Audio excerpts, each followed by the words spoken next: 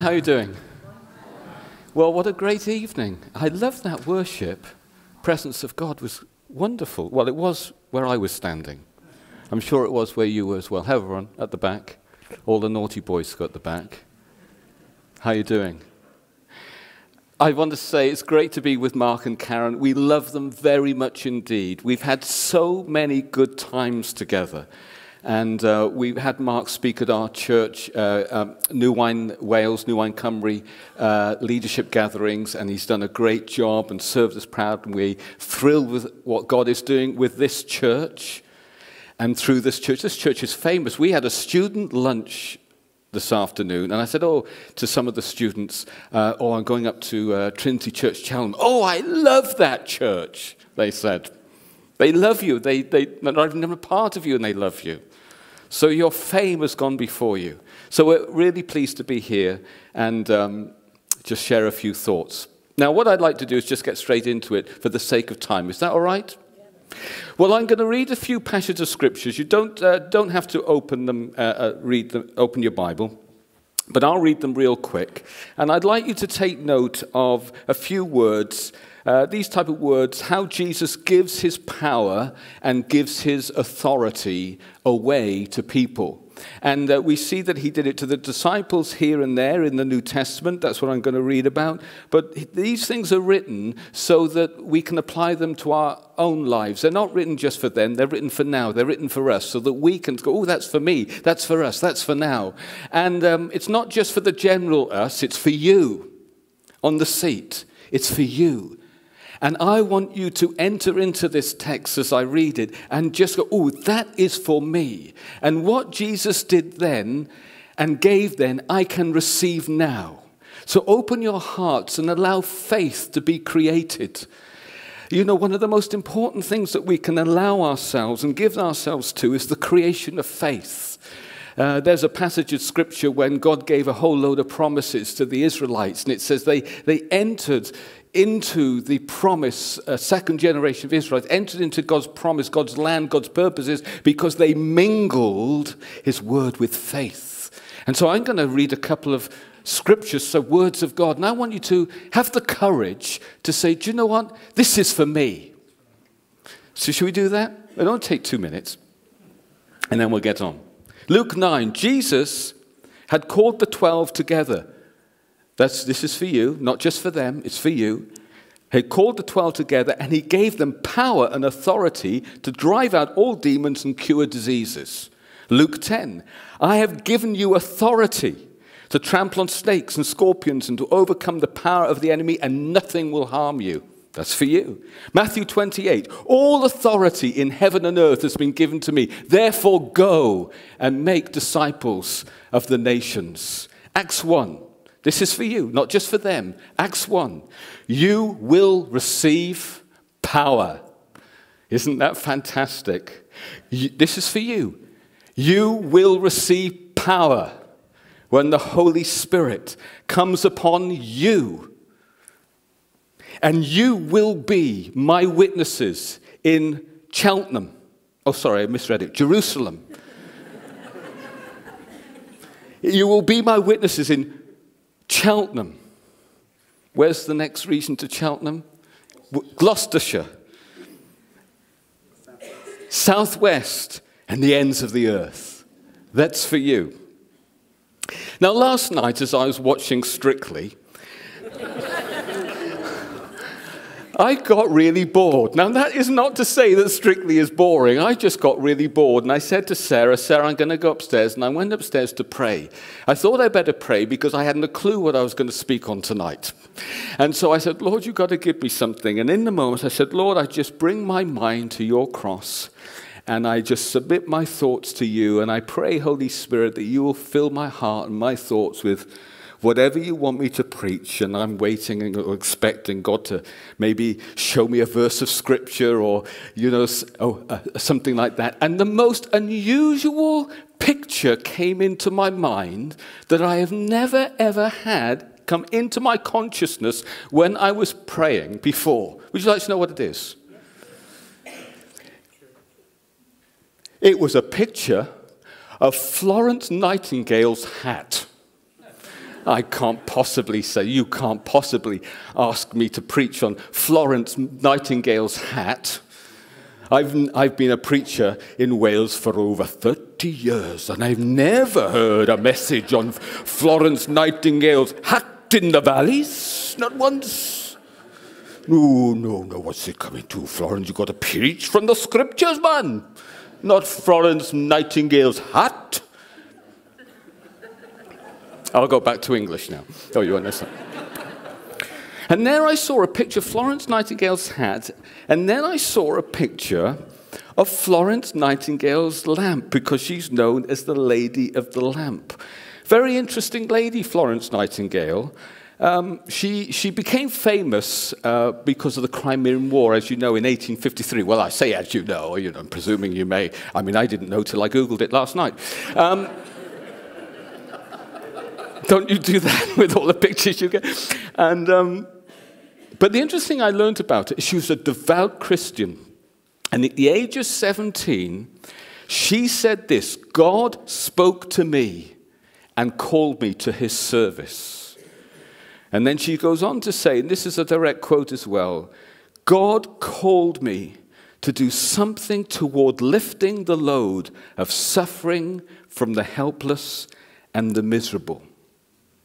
Now, whenever I get a picture, God tends to speak to me in my own language. You know, we all have our own spiritual language where God speaks to us. And when he gives a symbol or a picture to me, and I would suggest this may be the same for you as well, he'll give you a picture that the meaning is quite obvious to you when you're praying. So he doesn't give you a symbol or a picture as you're asking God to lead you and guide you prophetically and suddenly say, there you go, I've given you a symbol or a picture in your mind's eye. Try and work out what it means. And because it could mean anything. No, what he does, he speaks to you in your own language. So something that is meaningful in your life or experience or history that you can make sense of. So whenever I see a picture of a hat, I immediately know what a hat means to me. A hat to me speaks of authority. You see, the head speaks of authority. It's a symbol of authority in the Bible. But when you put a hat on, it might be a general's hat, a captain's hat, a policeman's hat. When you put a particular hat on, it speaks of a particular aspect, a particular realm, sector of authority that you operate in.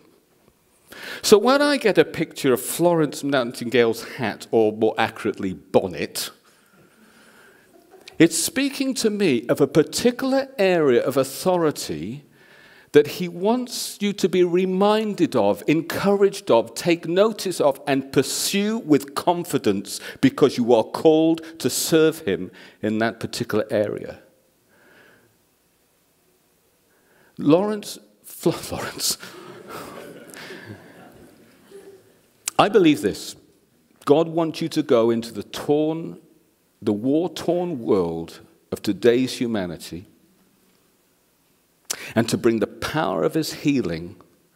I also saw her light and the light of his transforming message.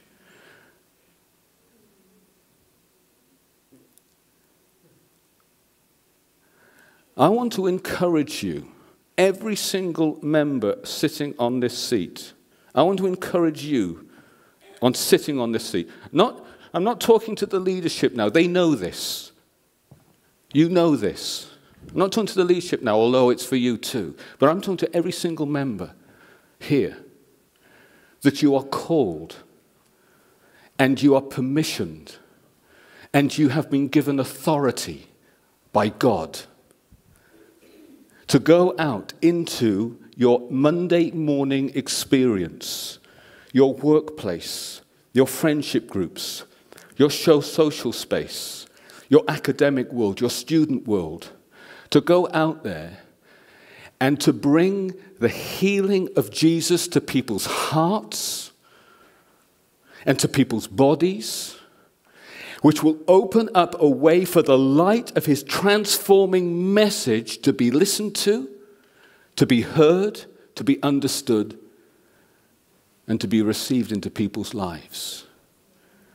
The power of physical healing out there in a broken, hurting, war-torn world is phenomenally powerful to open people up to receiving Jesus and his message, his light. Sarah and I went to the States a little while ago, and we were talking to some friends of ours, Ted and Joyce, and they were sharing how their parents were so resistant to the work that they were doing. They were church planters. And they were so resistant to the fact that they were serving God, establishing a church and in the ministry. They thought they were wasting their lives, wasting their time. They could be making far much more money doing other things, which is probably true.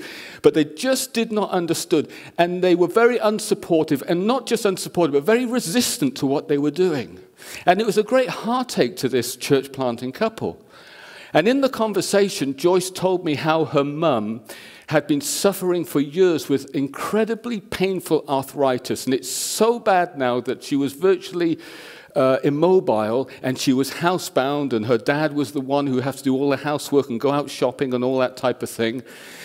And I said to her over the kitchen table, Joyce, do you think that your mum would allow me and Sarah to go round to pray for her to be healed of the pain of her arthritis so that she may get her movement back and freedom from pain?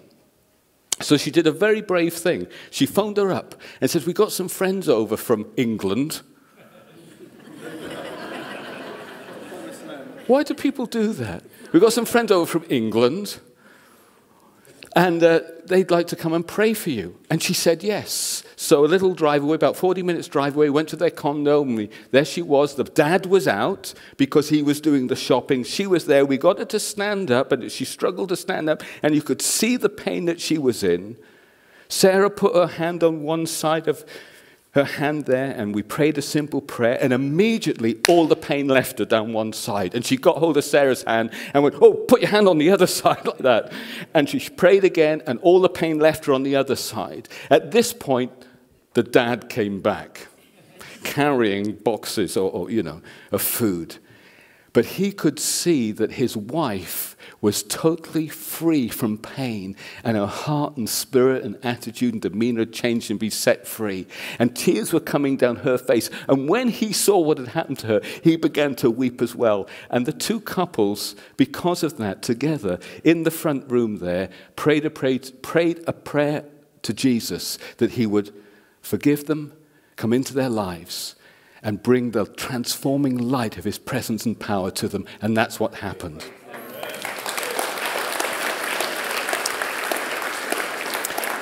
Somebody who was so resistant now found Jesus Christ for themselves because of the healing power of Jesus. Florence Nightingale's hat is what I saw when I prayed for this church. And I want to encourage you, every single one of you, that God is for you, and he has permissioned you and called you and given you authority to go and take his healing to the wounded and the broken out there, and it will make way for his light to shine through your lives. So this calling is for Monday morning. It's for everyday living. It's for those who are on the school run, like Tammy, who's made friends with another mum where her kids go to school. And now she gives a lift to one of them. And the other week, wasn't so long ago, she was giving a lift to work to one of the mums, and as she opened the door car, she got in, and she sat on the seat. She said to Tammy, oh, my shoulder is too painful to move and too painful to touch. And Tammy turned round to her, as she's now driving down Carmarthen Road, would you like me to pray for you? And she said, oh, yes, please. So with her hands on the wheel and her eyes on the road, you know the song goes, hands on the wheel and your eyes, because you can't close your eyes when you're praying and you're driving. You know that, don't you? And you can't lay hands on somebody when you're praying and you're driving. So she, eyes on the road, hands on the wheel. And she just said, Lord Jesus, would you please heal Rachel, because that was her name, Rachel, of her shoulder. And I command and ask that shoulder to be healed right now in Jesus' name. And immediately all the pain left her. And Rachel went, that is weird. And she's on a journey to come into faith. She's been to church a couple of times since then, on a journey. So if you're on the school run, this is for you. Or maybe it's in the workplace. You see, Nikki was a boss of a nursing home, and she noticed that she knew that one of her employees hadn't been to work for about 6 weeks, and she found out the reason, that she was in horrible pain for some kind of, I think the problem was an abscess on the abdomen, and it was sapping all of her strength. She'd been in bed for about 6 weeks. She was in a desperate condition. So Nikki decided to go and see this work colleague personally. She knocked on her door, and her daughter opened, and she went upstairs to see Claire, who was lying down on the bed, and she hadn't been out of bed for about 6 weeks, and she was drained of energy and strength. And she said, Claire, would you like me to pray for you, for Jesus to heal you? And she said, yes, please. And so she prayed this simple prayer. Claire, pray this, she said. This is a great prayer. Healing belongs to me. And Claire went, healing belongs to me. Because of what Jesus has done. Because of what Jesus has done. Because of the cross. Because of the cross. I received my healing. And then Nikki prayed for Claire. She said, Claire, healing belongs to you. Because of what Jesus has done. Because of the cross. Receive your healing now. And immediately the pain left her and her strength returned. And she got up and she went down to the front room. And her daughter says, Mum, what's happened? She says, I've been healed. Well, if you've been healed, ma'am, she said, because they speak like that in Wales, if you've been healed, ma'am, well, jump up and down. And she began to jump up and down. And now at that point, Jason came home. Now, Jason is her husband. Now, Jason is a lovely man. Now, he's lovely. He's got tattoos on his tattoos and scars on his scars and muscles upon his muscles. He loves working out in the gym. He's a lovely man, but he is known for violence. He likes football too, but he can't play anymore because he's got a lifetime ban for violence on the football field. And the other thing about Jason is that he's known for road rage. If you cut him up in the car, he will chase after you, open your car door, drag you out and beat the living daylights out of you. Apart from that, he is the loveliest man you'd ever want to meet. So Jason walks in, and he says to his wife, now these are his exact words, Claire, what's happened to you, love? You look radiant. And she says, Jace, I've been healed. And he shares with me at his baptism some weeks later, the first thought that went through his mind was this, oh no, there is a God.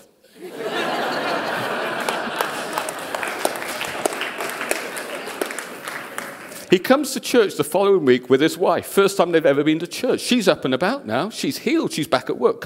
She comes to church the following week. Sits at the back where the naughty boys sit. Thank you. Sits at the back. At the back of the service, I know what's happened, so I sidle over, sat next to him, and introduced myself. And he says, oh, you never guess what happened to me last week. And he tells the story about Claire. And I share with him the light of Jesus' transforming message, that he died upon the cross for the things that we've done wrong. That as we turn to him, he forgives us unconditionally. That he comes into his life and his power and his presence transforms us and sets us free, even from road rage. Sets us free and makes us new. And I said, would you like to pray to Jesus for this to happen for you and for you to know his forgiveness? And he prayed there on the blue chair in the back of the room. Following week, he returns and he says to me, Julian, I know my life changed that day after we prayed that prayer. He said, because I left the car park of the church, and as I was driving out, somebody cut me up and knocked my wing mirror off. And all the angels in heaven went, oh. And you know what he said? He said, oh no, you silly Billy.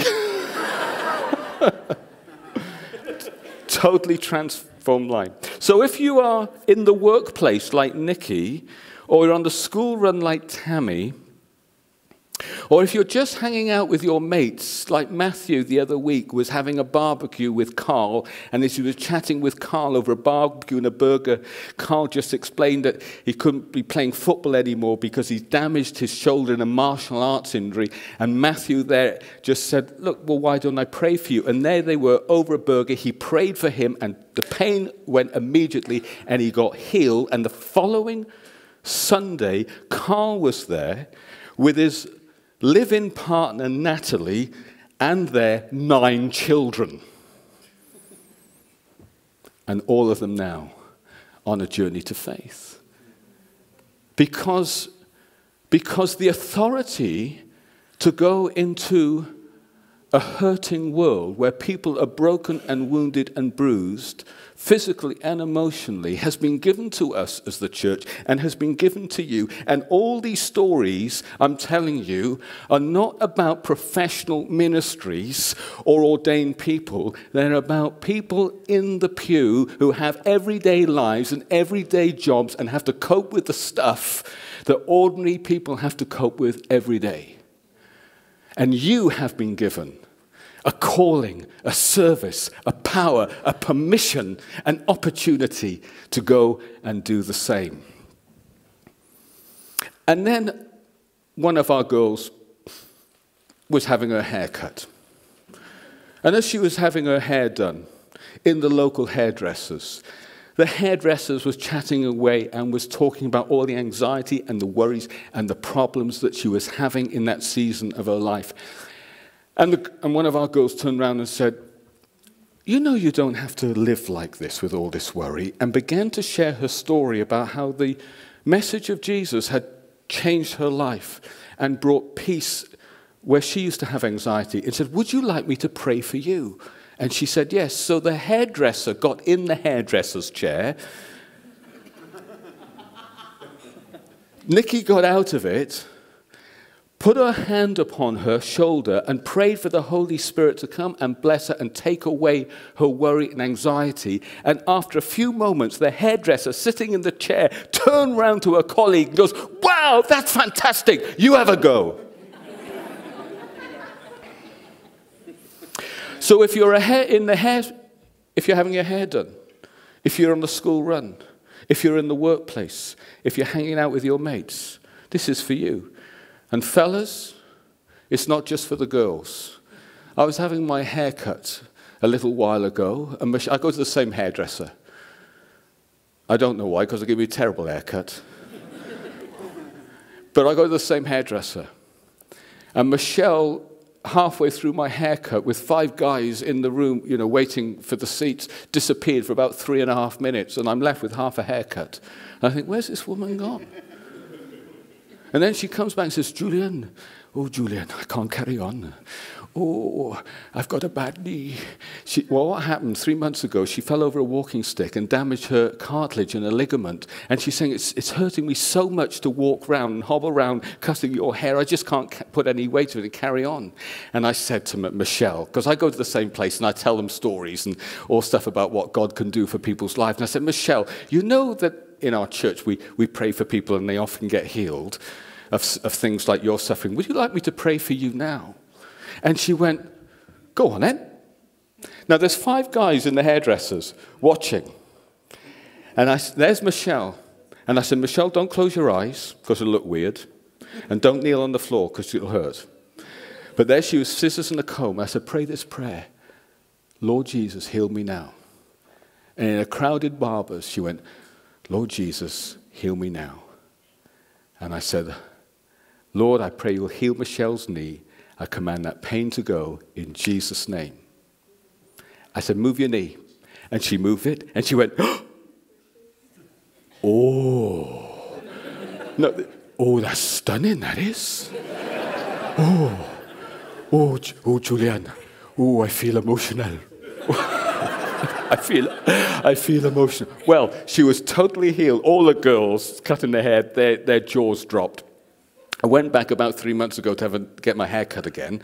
And I said, how's the knee? And she said, Julian, I cried for days after that. Cried for days. Touched by God. Guys, you can do it in the hairdressers. Girls, You can do it when you're having your hair done. School run, workplace, with your mates, doesn't matter where you are, you can do it. Because, as we've just read, all authority in heaven and earth has been given to me, says Jesus. Therefore go. Basically, he said, all authority will be given to me. Now I'm giving a whole stack of it to you. Go and do what I did, and teach what I teach, and say what I say, and live like I live, and you'll bring my light into a hurting and broken world. So, there's three things that we need to add to this authority, presence, and power and call that God has given us if we really want to see this happen. There's three things that you must do persistently if you really want to see this outworked in your life. And I want to encourage you to do it because I believe with all my heart that God is calling you and has permissioned you and given you authority to do it. So here's like triggers to pull. Release the power and the presence. Would you like to know what they are? You'll be disappointed. The first one, courage. You have to add courage to the call and the promise and the authority and the permission that God has given you to do this. Without courage, it doesn't happen. Because without courage, we don't step up to the plate. We don't ask the question, would you like me to pray? We don't make the call. We have to add courage to this incredible opportunity and call that God has given us. And no matter how many times we pray for sick people out there in the real world, every single time you do it, it's like the first time you do it, and it really takes courage to do it. You know, I've prayed, me and Sarah, we prayed for hundreds and hundreds and hundreds and hundreds of people to be healed. And we have seen hundreds and hundreds and hundreds of people healed. We have. But a few weeks ago, no matter how, seeing this for years and years ago, I was sitting in White Stuff as Sarah was actually in the changing room trying on a cardigan. And I was waiting, flicking through my emails, waiting for her to come out. And as I was waiting, I heard a girl in the shop walk into another clothes area carrying stuff. She was a staff member saying to a colleague, oh, I really hurt my knee at the gym. And she was hobbling around carrying stuff. And I thought, oh, no, that's done it now. I've heard her. Now I've got to ask. I hate it when that happens. Oh, no, I've heard that she's in pain, and now I'm obligated to do something about it. Because she's only an earshot away, and so I'm waiting for her to come out. And as I'm waiting for her to come out, these are the things I'm thinking. One, how am I going to approach this so I don't look weird? And secondly, as the time lapse is coming, I feel myself beginning to get nervous. And my heartbeat begins to raise. Have you ever had that? When you're going to, and then I feel I'm beginning to get a bit breathless. And I'm getting breathless with anxiety, some fear. And I say, oh, no, I've got to calm down now. I've got to control my breathing so that when I ask her and approach her, my voice doesn't tremble, my cheeks aren't flushed, and my voice isn't breathy, and she thinks I'm a weirdo. You see, I've done this hundreds and hundreds of times, but it's like the first time, and it takes courage. And I'm the same as you. I'm a coward at heart when it comes to this. And so I said to this lady as she came out, I said, oh, excuse me, and she turned around to me, and she thought I was going to ask her about an item of clothing. I said, excuse me, and she said, yes, like, can I help you? And I said, oh, I don't mean to be rude, but I couldn't help overhearing you that you damaged your knee. This might sound really strange and unusual, and I appreciate that, but back home in my church, we pray for a lot of people who have those type of conditions, and they often get healed. Would you like me to quickly pray for you now, because you don't have to live with that pain? And do you know what she went? She went, go for it. Like that. It was even that. She went, go for it. And I said, what's your name? She said, Caroline. And I said, Caroline, would you pray this prayer with me? Lord Jesus, please heal me now. And she went, Lord Jesus, heal me now. And I said, Father, would you please heal Caroline's knee? Pain go in the name of Jesus. I prayed for her, and I said, how is it? Gone. She said, you can come again. She never gave me a discount. No, I think that's at least worth a discount. But I'm telling you that story to tell you that I am a coward at heart. I first realized I was a coward at heart. Just checking how long I got. Oh, I'm not going to tell you that story because I've only got a few minutes left. Go on, tell the story. I first realized I was a coward at heart. Now I'm putting the injury time on you, all right? Okay, coward at heart. It was early on in our ministry. We'd been married about a year. We were in full-time ministry. We were going home late at night, and we were really hungry. And there was a fish and chip shop. And we called into the fish and chip shop. And as I walked into the fish and chip shop, it was quite late at night to get some food, I walked in and I had this feeling, that rose up within me that I needed to preach the gospel in the fish and chip shop. I go, oh no, I'm only in here for chips. I hate it when that happens. Oh, I could feel it, this incredible need to pray. Oh, give me a break. And I looked around and I thought, maybe I could hide. Or maybe it's just for somebody here. And I looked around, and as I looked around, I saw a man who turned out to be the owner of a fish and chip shop, come from a back door to the counter area. And as I saw him, now you think it's bad now, I've got to preach the gospel, this gets worse. I saw him, and I heard these words crystal clear in my consciousness. Tell that man he's in danger of dying and needs to prepare to meet God. Oh, no. It was bad before, now it's got really worse. And so I queued up, and I'm mustering all the courage I can get now. And it comes to my turn, and he's serving. And I come up to him, and with the fish and chip shop, I looked him right in the eye, and I went, I'll have sausage and chips twice, please. And I was out of there. No, I was gone. I couldn't sleep all that night because I knew that God had spoken to me and I should have done something. And I woke up, I eventually got to sleep in the early hours. And when I woke up, I opened my eyes, and from the top corner, it was really weird. It's only ever happened to me once, this, thankfully. Or they'd be sending me somewhere else. Top corner of the room, I heard this voice, use your gifts. And I said to Sarah, weird thing happened to me last night, and I explained the story. And Sarah said, Julian, that is God, and you have to tell that man. Now, Almighty God from heaven tells me to do something, and I think about it. Sarah, I'm on it like a flash. So, I pray this prayer, because I really do. Basically, I'm telling you I'm a coward. I pray this, after all that, I'm praying this prayer, because I'm praying a get out of jail prayer. Lord Jesus, if you really want me to do this, let him be at the fish and chip shop, 9:30 in the morning, because I've dropped Sarah off at teacher training college. I drop her off at 9 o'clock, and then it takes me half an hour to get there. Let him be in the fish and chip shop at 9:30 in the morning, and if he's there, then I will do it. Now, that's a great prayer to pray, because I know no one's in fish and chip shops at 9:30 in the morning. Nobody. I drive up, park the car opposite the road. I look across the road. He's cleaning the windows.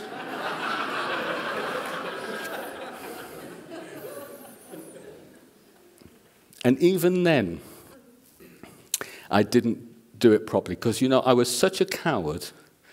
I got a piece of Christian literature, and I went in, and he said, can I help you? And I said, well, I was here last night, and I know this sounds strange, but I'm a Christian, and I really felt the Lord give me a message for you, and it's this. You're in grave danger of dying, and you need to prepare to meet God. And he said this, I've known that for 2 years. I didn't know he was seriously ill. And I bottled out then. I should have sat him down over a coffee, shared the gospel with him, led him to Jesus. I should have. But I said, well, here's a piece of literature and I'm gone. This will help you. You see? I'm like you. I'm like you, I am. I'm frightened. And the biggest thing that stops us from offering prayer, that brings healing to people, that opens them up to Jesus, is not that he can't do it and that he won't do it. It's just that we're frightened. And I know what that's like. And that's why over many years I've learned this simple principle. That's telling me to shut up. We have to do the thing that God can't do for us. That is mingle courage with our calling, with our authority, and with our faith. And just step out of the boat and risk our reputations and take a risk and risk it all going wrong and risk them not getting healed, but they often do. Just risk it, take a risk and go for it and see God do something extraordinary. Florence Nightingale, it was courage that took that young girl. She went against all cultural norms. She went into the conditions were absolutely horrendous, and she went and did it. I want to encourage you to do it. It's not rocket science. You just have to exercise courage. Like God said to Joshua, be courageous, and do what I've asked you. Now the second thing quickly is we have to marry courage with this, faith in crisis.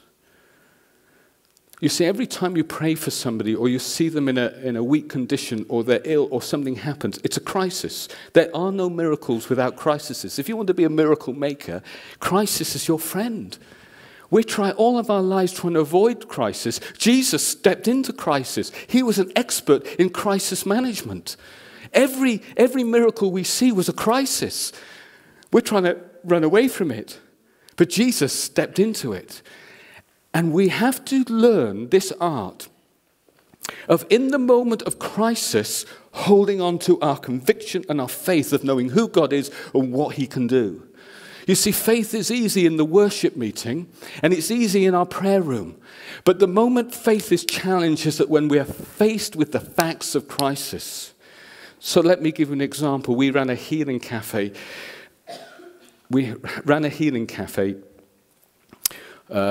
Just before Christmas, and a fella heard about healing going on, he said, that was his words, and he walked in, and somebody said to me, would you come and pray for this gentleman who's over there?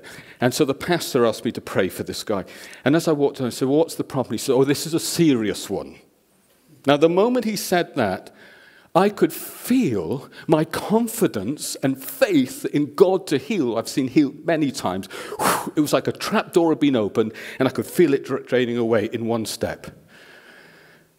And then, as I began to take the second step, he says, the doctor says this might involve amputation. Vroom. Then it was going really down the pan. And on the third step, I had to say to myself, Julian, get a grip. This is true now. Get a grip. You have seen God heal. You know he wants to heal. You know he can heal. And so the third step is, hi, my name's Julian, how are you? No, 3 steps. Because it's crisis that causes your faith to drain away. Have you noticed that? And we have to learn to be able to hold on to faith, rehearse the facts, rehearse the stories, rehearse the creed, rehearse what we know God can do and wants to do in the light of Scripture in those moments, and submit our mind to it so the voice of the crisis doesn't overwhelm the voice of faith that is informed by the facts of God's Word. 1, oh no. 2, oh, it's worse. Get a grip. How can I help you? So this was the story. 2 years ago, he fell off a ladder, totally and completely smashed his ankle up that the bone came totally outside his leg. He ended up having 10 plates and I think it was 37, 38 stitches and multiple screws. He'd been stitched up so much that he didn't need amputation for the condition, but the swelling and the pain was continuous every day, that the medic says the only solution was amputation for the pain. Didn't need it medically, but for the pain.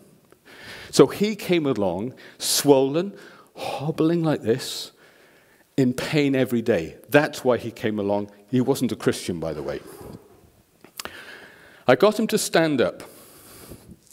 I prayed a prayer for him. Basically, it was this: Lord Jesus, heal me now. Lord, take away this pain, swelling, go down, heal him. Command it to go in Jesus' name, using the authority that God had given. How do you feel now? No different. We'll pray again. Pray it again. How do you feel now? No different. Crisis. God can do it. God wants to do it. Prayed again. How do you feel now? No different. I tell you what, this time we're going to go for a walk. Like Jesus told the man who was blind to go to the pool of Siloam and wash. And when he did that simple act, he says he came back seeing. Let's go for a walk and trust that when you come back, God's going to do something. I had to hold him by the arm because he was hobbling. And it was about from here to that, where that chap is there, sitting down. And we walked like this, hobbling. Hobbled all the way over. Hobbled all the way back.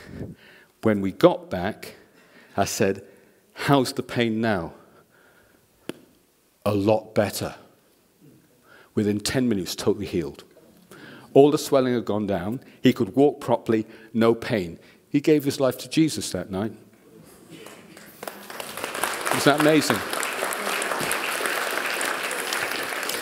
But here's the thing. When you meet somebody in pain, whether it's pain of the heart or pain of the leg or pain of the neck or whatever it is, a long condition, a short condition, in that moment, it's a crisis. It's a crisis for them, but it's a crisis of your faith because those conditions challenge your faith in that moment. And we have to cultivate the ability to hold on to our faith in crisis and rehearse the facts, what God can do, what he wants to do, and what he said in the light of Scripture. Now let me qualify it by this one thing. As you look through the light of Scripture, you never see Jesus on one occasion rebuking or challenging anybody who needs healing for their lack of faith. Never, never, never do you say, oh, you haven't been healed because your lack of faith. Never. Don't see it once.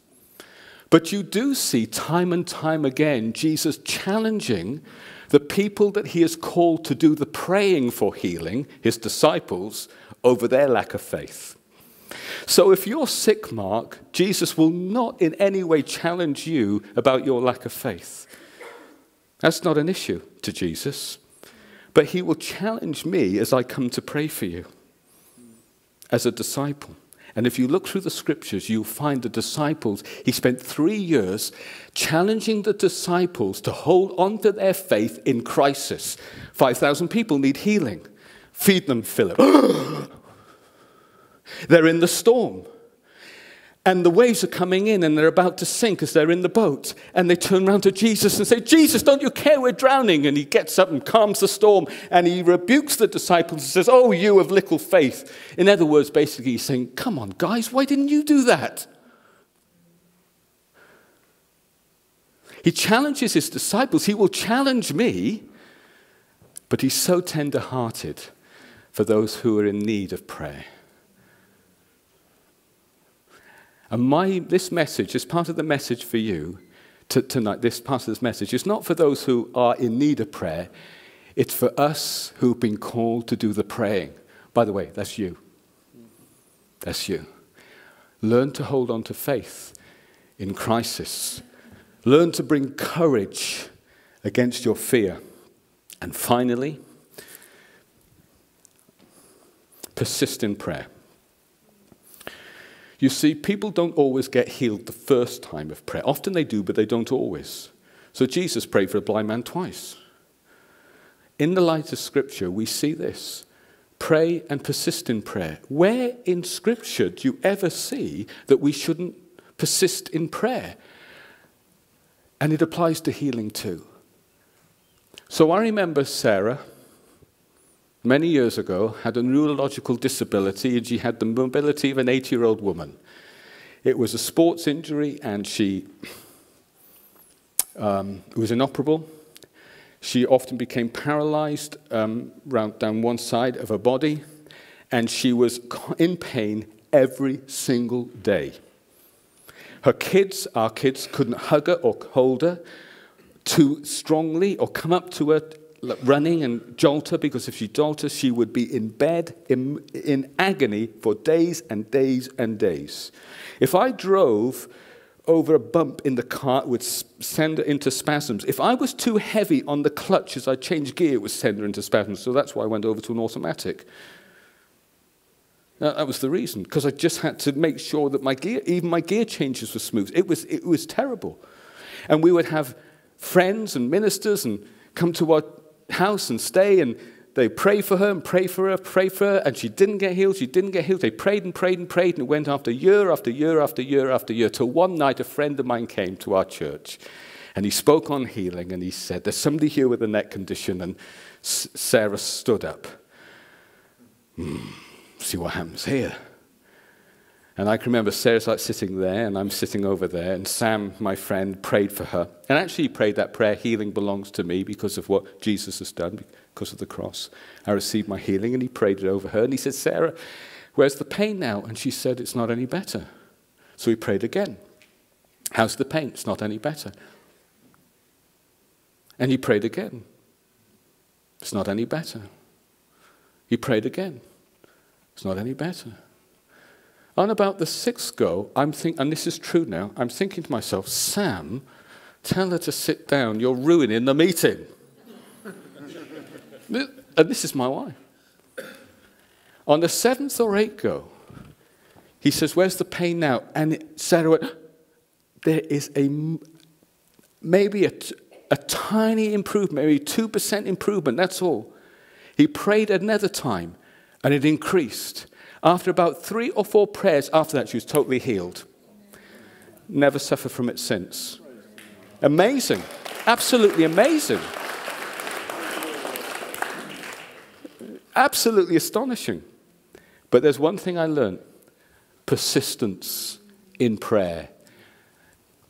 I believe with all of my heart that God has called and commissioned and permissioned you as a church with an area of authority to bring healing and the light of his transforming message into the outside world. I want to encourage you to mingle that calling with courage. Oh, it will not happen unless you get courage. Go and buy it and get hold of it in bucket loads. Every day, add courage. Cultivate this discipline of thinking, an attitude to hold on to your conviction of faith in what God can do, wants to do, and has said he wants to do in the light of Scripture in your mind and heart as you are faced with various crises of challenge that you may face when you go into prayer. You must cultivate that. And thirdly, don't be put off when somebody isn't healed the first time. Pray again and again and again, as long as you can, and as long as they feel comfortable. As long as they feel comfortable. And we have often seen the greater healings after a number of prayers, and as long as they feel comfortable. And as you do this, you will consistently grow into a culture of healing within your church community.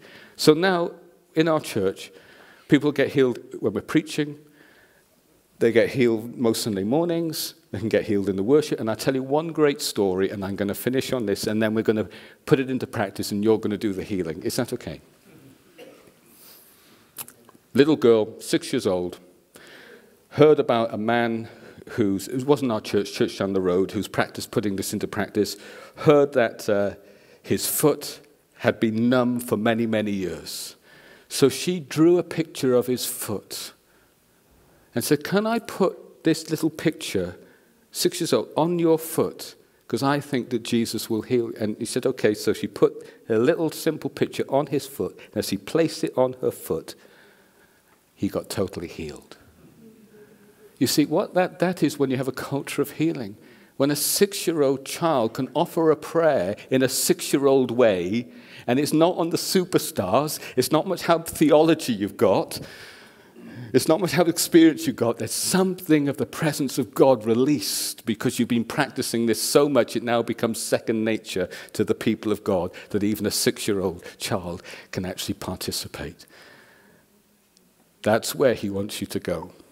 And that's where you can go as you persist, as you exercise faith in crisis and add courage to your call and conviction. Amen? So we got 10 minutes. Is that okay, Mark? 10 minutes is enough. Right. I've been praying, and I've got a few conditions here that I believe that the Lord has shown me that are in this room tonight, conditions that you have. Now, I'm going to focus on physical conditions, like pain, not necessarily unseen conditions that you have to go to the doctor, get tested. I'm going to focus on physical conditions so that we can see and observe God healing now to encourage our faith and encourage your faith. Is that okay? I'm going to ask you to do the healing. So this is what I'm going to do. I'm going to call out a few conditions. If they relate to you, I want you to stand up. Then I want, in twos or threes at the most, to gather around that person. I would like you to ask them, well, what did you stand for? If somebody stand for a knee, say, well, yeah, the bad knee's me. And then I want you to ask the person to pray this prayer. Lord Jesus, heal me now. And then pray this prayer over them. Lord, would you please heal this bad knee? And then use the authority that Jesus has given you. And say, knee, I command you to be healed and the pain to go now in Jesus' name. And ask them to see if there's any improvement. And if there is any improvement, identifiable improvement, let us know. So I'll say, put your hand up if there is, and we can pray again. Okay? Yeah. And you can do that a few times, and I'll call you back, and we'll see where we go from there. Is that okay? You're comfortable with that?